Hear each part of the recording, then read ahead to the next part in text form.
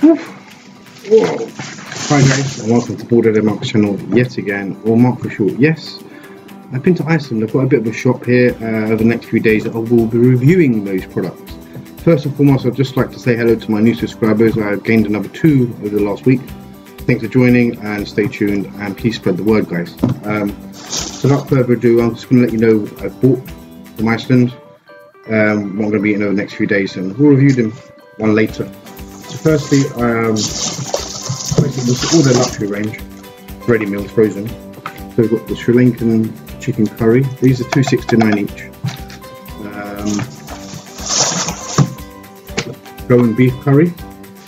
I'll tell you more details about these as and when I get to review them. The Auburn beef with sour cream and onion mash. I think I walked through the same. Sri Lankan chicken curry again. I think I made a mistake there. And I've also got king prawn and chicken laska noodles. That sounds really nice, that one.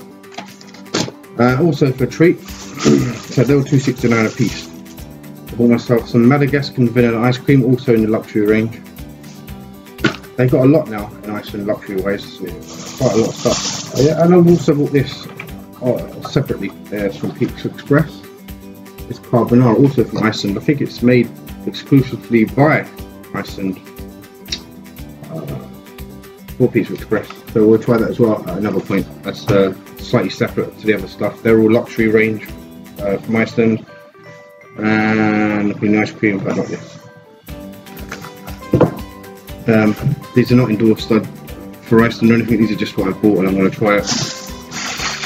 And over the next few days, so there's 1, 2, 3, 5 there. I've got 2 of the same though, so I'll probably compensate that with the Pizza Express carbonara. So anyway, I'll speak to you all again later.